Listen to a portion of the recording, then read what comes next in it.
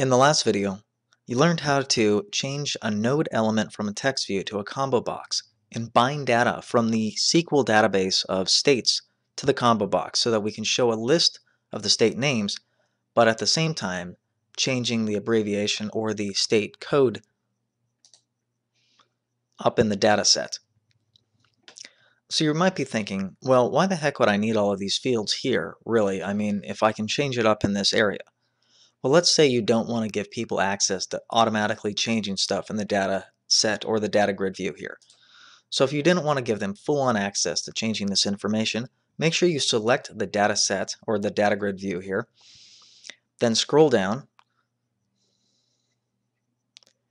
And I believe you're looking for read only. Yes, read only, and set read only from false to true. So now if we say save,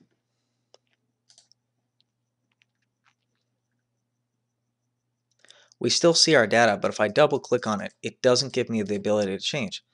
So I can say Valerie's and click off of it and it changes into Valerie's, but I can't double click and change it back. And I can't actually come up into here, or I can still use this bar, and I can get into this later. You can actually hide this bar as well, so you can say visible to non-visible.